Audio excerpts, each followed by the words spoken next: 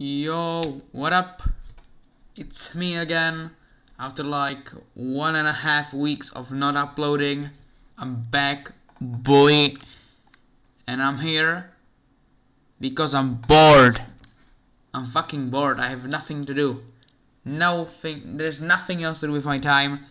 I am here because I want to talk about this particular pet you can find on hypixel skyblock. A pet that's pretty known, but I've recently found out a glitch. It's possibly a glitch, not quite sure, but what I do know is that it's probably not intended to be in the game.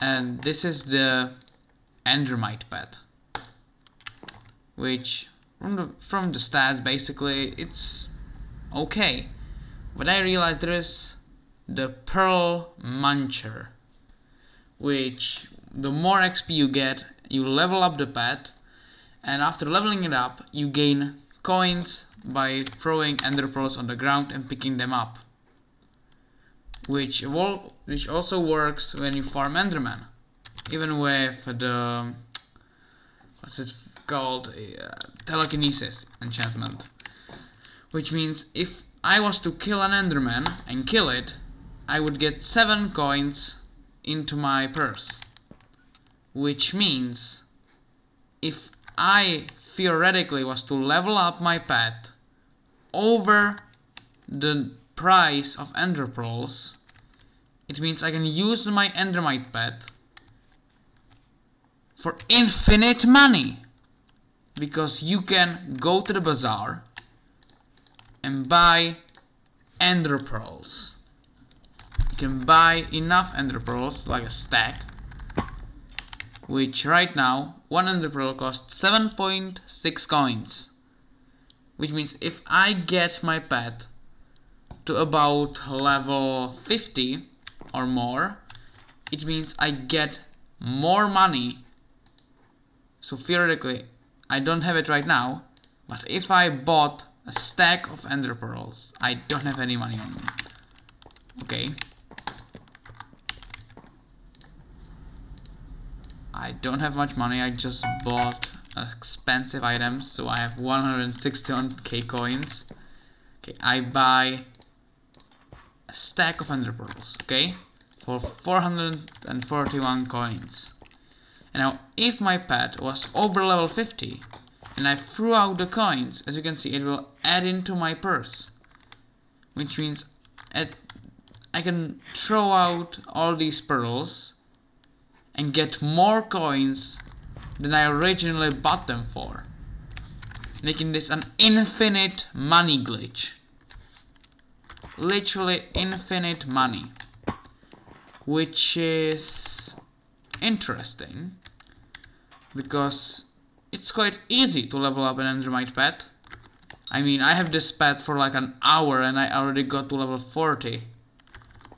I got it just by mining sand. But what I find the most effective, like tomorrow I will easily have this. So yeah, you can just buy a pet and get infinite money. But on the other hand, it's pretty slow. It's goddamn slow, because if you get over the level 60, you get 1 coin from each pearl, making a stack, making you 64 coins. And you will continuously buy items, throw them on the ground and pick them up. Which means if you get the max level, you get about 11 or 10 coins, I'm not quite sure. And at that point, it's way bigger difference, and you can get even more money. So that's the first part of the video, and the second is me talking about minions.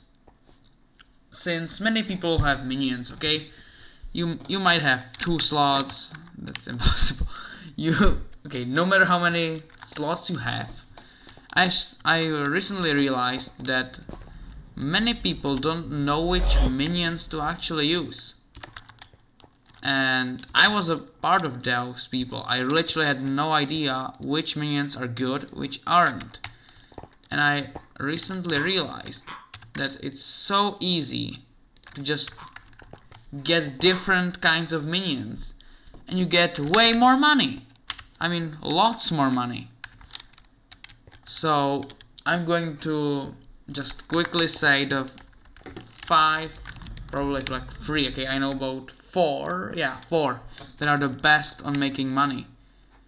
And those minions, as the 4th best minion, I would say, is the obsidian minion, which I used up until pretty recently, like, I don't know, a week ago. Maybe I got the quartz minions, and it helped, because if right now I was to go to the bazaar and I look at the prices, you can just look at mining, for example, right now, as obsidian will sell for 18.4 coins, which I just knew that obsidian made well, like a lot of money, so I got obsidian. But then, like 2 days after, I looked again, scoured the entire thing, quartz, 26.4 coins, which doesn't sound like much, but when you get stacks of those numbers add up, which means quartz is number 3rd, making quartz be the 3rd best material to use for minions. And then I realized, what are the next minions? Well, so I decided to look up on the internet, and I realized there are 2 other minions that are also really good. The next one being the snow minion. As a basic snow minion, it doesn't make much, but when you use compactors, fuels and everything, this farm can make insane amounts of money, which I'm going to upgrade soon, but yet I do not have it. So right now I'm farming quartz, as I feel like getting quartz is easier than getting obsidian. I mean, all you have to do at first is kill a few zombies. After you kill them, you can easily get into the spider's den. In the spider's den you spend, like, I don't know, matters on what sorts you have. Like, for example, I spent about 2 hours just killing spiders, and I got into the nether, yeah, I have no idea what the name of that place is. I even misspelled it. I remember I misspelled it on my video. Originally the title of the video was, what is it, the Flaming Fortress, and I wrote Blazing Fortress, or maybe it was the other way around. Wait, I need to look, I need to check. The Blazing Fortress, yeah. So right here it's really easy, at least by my opinion, to get quartz. You just go right over here, mine a few pieces of quartz, so you unlock the minion, and you easily can make a quartz minion. That will make you enough money to make more money, to buy more quartz, to upgrade the minion, and then you will easily have more money. I mean, it's so good. But that I kind of went off track right there. So the first minion is the Enderling minion you can get from the Slayer, the Enderman Slayer, or what the name of that thing is. Which the Slayers, if you don't know, it's this guy in the hub. You can speak to him. He will give you task to kill mobs. After you kill those mobs, it will spawn a boss. And this boss it matters on which one. I don't have that strong items. I mean, I have aspect of the dragons. I have 1 piece of superior armor and ender armor, which means I'm pretty poor. But I managed to do some slayers, only some. Yeah, I failed this one. And there will be 3 more, but right now the void gloom will give you pretty much a lot of money, since from that you can get enderling minions, and enderling minions should right now make more money than snow minions, which if I look into the bazaar, go combat right here, I'm pretty sure that you can farm null spheres, which is a good way to make money, and enderling minions also bring us a lot of money. But yeah, that's basically this video. I just wanted to kind of say my things. I kind of wanted to introduce you to the endermite, and that's basically it. I don't really have much to say. Yeah, also I recently realized, before the video ends, I'm going to show you my most stupid idea that I ever came up with. Right here I have pork chops, and I thought it was a good idea to place a pig minion. It will produce pigs to fall into the lava and die, giving me enough items for me to sell them. And I realized this was so ineffective. Even if you have 20 of those minions, it can be good, but at first I was like, you know, the pigman sword is pretty good.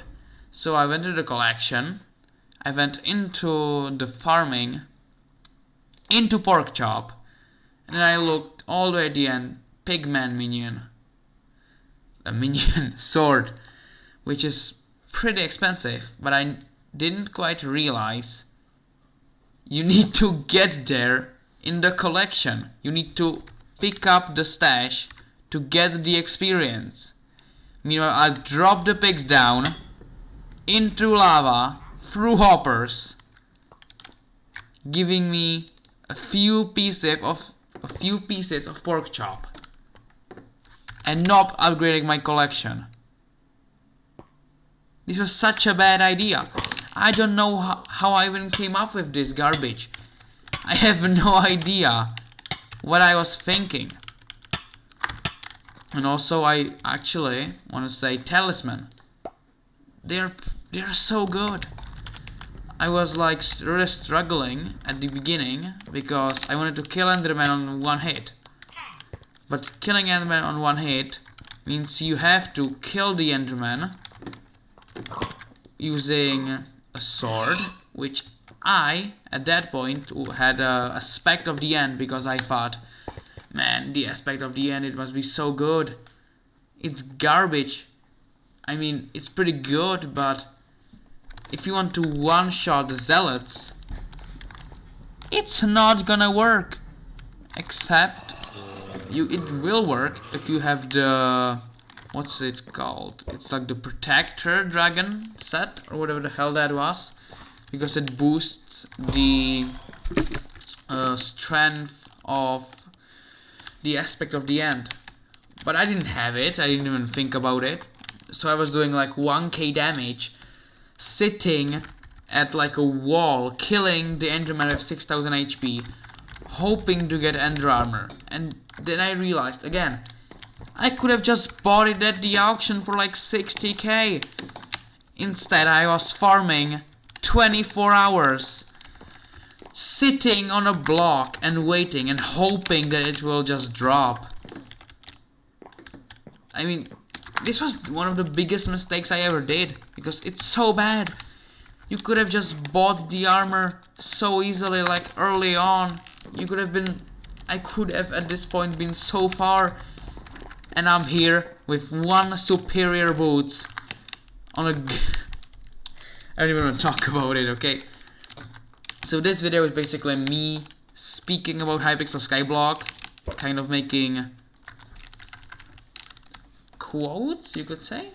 I'm just trying to help people, but already I know this video is going to have like 4 views, so I won't really help anyone. But still, I'm doing a video because I'm bored. Also, I started with skyblock I can actually look, like 1 and something year ago. Yeah, 1 year and 10 months. It's near 2 years. Huh. Well, and my greatest idea was making a mob farm to get experience. The worst idea ever. You don't get experience. You don't get skill XP from it. Just look. Nothing. You get absolutely nothing. And I spent like 50 million years trying to build this thing with my friend that I have in my co-op, hoping we will get skill XP. It was garbage. Terrible. But I mean, the only thing that this thing was good for was getting string when I wanted to get the grappling hook. Which also, when I started skyblock, I thought the auction house was full of crazy people that wanted millions and millions of coins for the simplest items. I didn't think you could go to the auction and buy a grappling hook for like 2k. No, too hard. Instead, I'm going to get 50 billion hours on this game just to get a flipping string to use for a grappling hook. It's so bad. I didn't even realize the auction worked this way. And at some point I was like, I have 1 million coins. I could look into the auction for something that could help me. At that point I realized my mistakes. I could have been so much further in this game in this time, but I just didn't know how the game works. I mean, right now, if I could tell myself from 2 years ago some useful information, it's just go check the Wikipedia, look at any YouTube video. Like any. Meanwhile, I'm sitting here just thinking, how was I this stupid? How? So yeah, that's this video. I'm going to end it right here. I don't want this video to be like 50 hours long.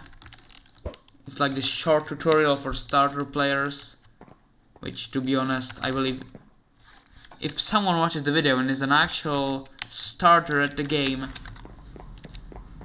he will, yeah, I mean, it could help him, but the chances of finding my channel, looking at this video and being like, this helped, it's like a 0.00001% chance. So yeah, see ya.